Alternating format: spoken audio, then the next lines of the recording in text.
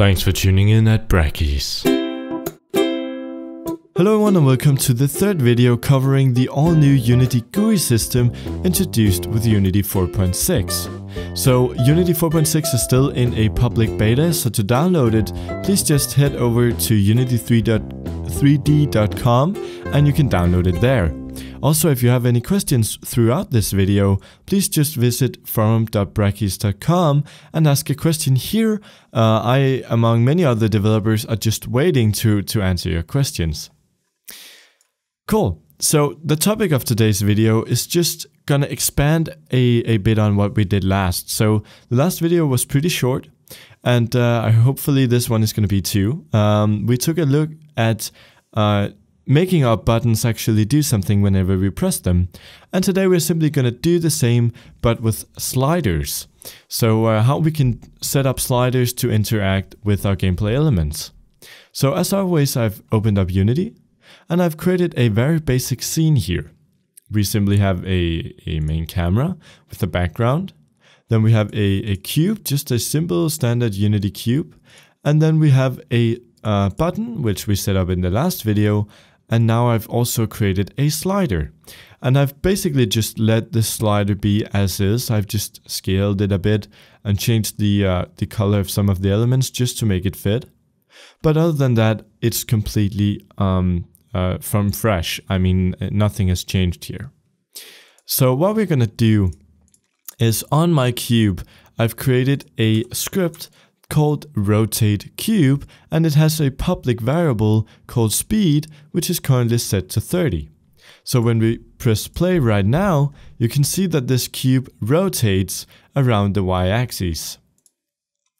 And if we go ahead and double click on the rotate cube script here to inspect it, I can show you just how simple this functionality actually is.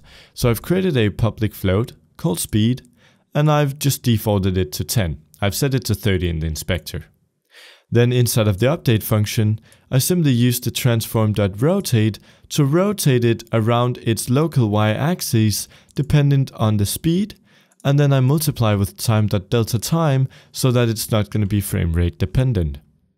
But what we are going to do is we're going to make our slider control the speed that it rotates with. So in order to do this, we're going to make a public void. So a public function that doesn't return anything. And let's call this adjust speed. And this is going to take just a single argument. And we are just going to call this, let's see, this is already speed. So let's just call this new speed. And make sure to set this as a type of float. So we're going to make a float called new speed. And then we're simply going to open up the function here. And inside of this, we're simply going to set our speed variable to be equal to new speed. And that's all we have to do inside of our script. So simply save this. Now we can head into the canvas. We can select our slider. We can go down here to the on value changed single. You can see that the list is currently empty. So let's hit the plus sign. Let's select the object. So I'm just going to find the cube. There it is. So once we've selected our cube, we can go ahead and select a function on that cube. And you will notice that it has both a game object category. The transform component has a bunch of things. So does the mesh filter, the box color, and the mesh renderer. But it also has our newly created script called rotate cube. And once we dig under this, you can see that it has some different static parameters that we can change. But it also has a dynamic float called adjust speed.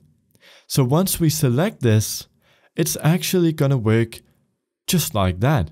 Now it's going to input the value of the slider into this new speed variable, and then it's going to set the speed to that new float. So if we hit play right now, you will see that this is working, but it's rotating extremely slowly. It's simply going between 0 and 1, and that's not really something we want. So in order to change this, let's set the max value to maybe 200, just for fun. and the minimum value, we're just going to keep that as at 0. But right now, our default value is set to 1. So in order to change this, we're just going to use the slider to change our default value. And I'm just going to default this to 30 as I did before. So now when we hit play, you can see that it rotates as before, but we can now control the speed that it rotates with using this slider. And that's super fun. So you could of course also go -200 here if you wanted it to rotate in the opposite direction. You can see that our slider changes accordingly, and now we can rotate in both directions. So that's the basics of editing scripts or editing values based on a normal UI slider. It's simply that easy, and in here we can of course do all kinds of different stuff. We can change the color of objects, we can change the loudness of music, whatever you want to do, simply using this basic formula with a public function, a name, you input a float, take a float as an argument, and then you do something based on that float. So that was basically it for this video. I actually managed to keep it pretty short, so that's a record almost. So thanks for watching today's video, and I'll see you in the next one.